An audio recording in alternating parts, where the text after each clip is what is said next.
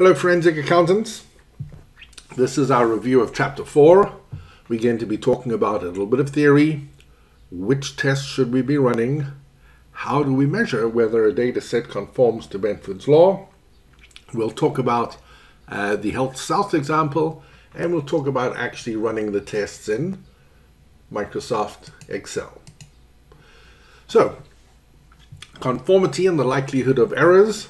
This is our practical hypothesis. There is no material misstatement, and we can say that this is, loosely speaking, what we believe to be true. This is a statistical null hypothesis. The journal entries conform to Benford's law. If you are a bit rusty on the null hypothesis and hypotheses in general, this is Wikipedia null hypothesis. Under this section, basic definitions, they do a nice job of explaining it in reasonably easy to understand terms. Now, when we move on, this is what we would like. We would actually like the top left or the bottom right. If the financial statements are misstated, we would like to not have accepted the null hypothesis, and we would like to have picked up that the data did not follow Benford's law. If the financial statements are fairly stated, we would like the data to follow Benford's law. So, what we would like is, if the data conforms to Benford, this implies that there is no material misstatement. And that means the top left or the bottom right. However, the data might not conform, and we have some very valid reasons for that to be true. Number one, the data was not expected to conform to Benford's law. For example, payroll numbers. Payroll numbers are tightly clustered. Most people working for a hotel chain will earn about the same every 2 weeks. And so those numbers are too clustered for Benford's law to work.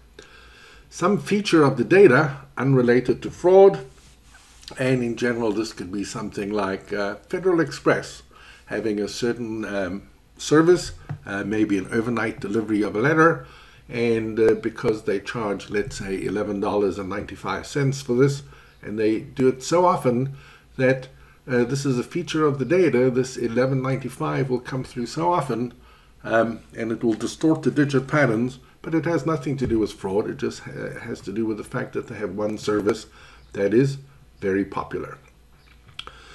The third one usually conforms to Benford, but this is not representative of the norm. We can just say maybe. And here we go. Fourth, the data was in fact fraudulent. This is where Benford pays off. So, the data does not conform to Benford, and it is fraudulent. This is where we hit the jackpot. Now, which test should we run? Should we run the first digit test or the first 2-digit test? These are our options. This is the book. The first digit test would look something like this. And what I do on page 108 is I introduce some reasonably serious errors into the data, and you know it still conforms. So the problem here is the first digit test is a blunt test. We can in fact increase a number such as 100,000 all the way up to 199,000, and it'll still have a first digit 1, and we wouldn't have changed the first digit at all. Some people are pretty good at inventing numbers, and in this case I'm talking about the accounting textbooks. Large audit samples. Now, we start moving on to measuring conformity. The Z statistic. What the Z statistic will do, it will tell us which of these first 2-digit combinations is the most extreme, which has the highest deviation from Benford's law, and it takes into account the difference between the Benford and the actual, and also the ratio of the difference to the actual. So this amount of a difference here, it's more than twice as big. This will take this much more serious than probably an equal size difference over here, because the expected is pretty large. So the Z statistic, we would primarily use it to, I lost it there, to indicate to us which first 2-digit combination is the most extreme, the second most extreme, the third most extreme, and the like. This test is used to measure all the digits as a whole. Does the whole graph conform, or does the whole graph not conform? The problem here is we have this excess power problem. If our data set is large, it will almost always say it does not conform.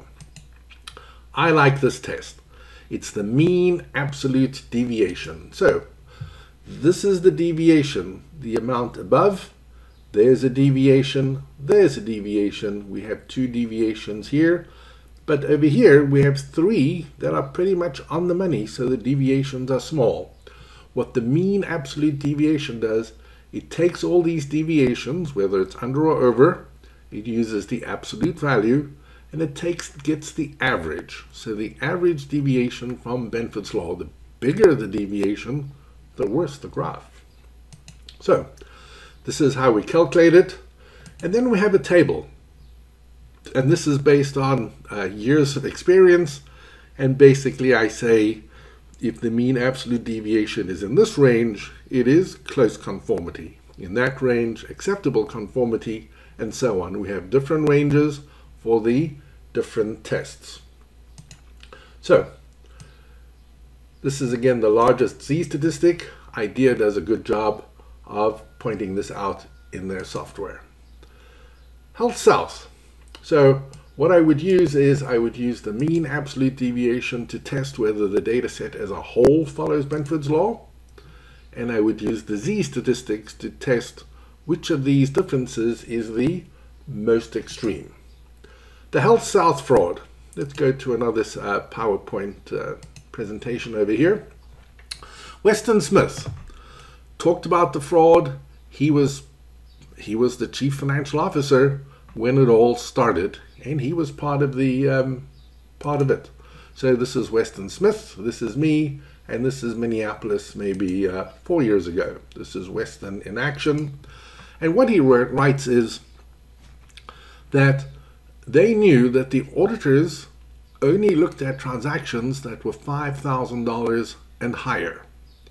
What they did was they posted 126,000 fraudulent journal entries posted quarterly. So this works out to about 500,000 journal entries per year, but they're all under 5,000. And what I did was I made an assumption, and I said I took a real journal entry data set, and what I did was I added transactions going from 2,000 to 5,000. And I said anything under 2,000 would be sort of too small to be bothered with. I'm going to assume all the numbers were from 2,000 to 5,000. Well, I added some, and you can see that we have sort of a little bulge over here, and we're a little short there. I added more.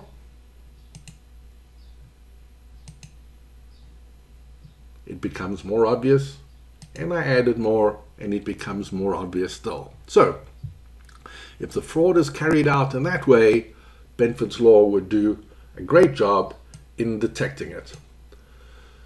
The other thing is the subsidiary ledgers. Health South overstated their assets by approximately 2.7 billion. They overstated their cash by 370 million. This is the balance sheet. They overstated their cash by 370 million. The cash reported was 389 million. That's quite amazing. They only had $19 million in cash, and it was reported as being 389 million. They overstated it by 370 million.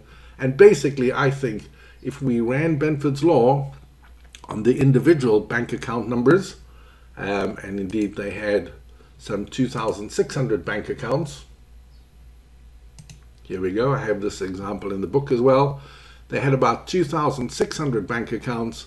If we ran those balances against Benford's law, since most of it was fake, this would be one area where Benford could pay off rather handsomely. Just by the way, PricewaterhouseCoopers has Halo for journals, and I do talk about it in the book. And we can go here. They have a journal entry dashboard. It's actually very impressive. And let me go, don't mean to make you dizzy, but here we go. Benford's law is one of their journal entry tests. Now, this website I referred to in the book 3 times, and it's gone dead. They've actually dismantled it and they have a YouTube video instead. However, watch this. There is something called the Wayback Machine. And if you put in a URL, you can browse the history of that website going back years and years and years. So I used the Wayback Machine. I entered halo.pwc.com,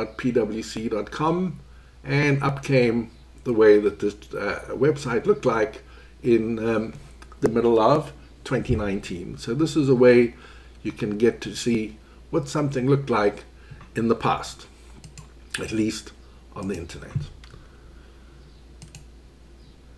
We can prepare the benefit graph in Excel rather easily. I have a YouTube video, and let's just pop over there quickly. Looks like this. This is the title.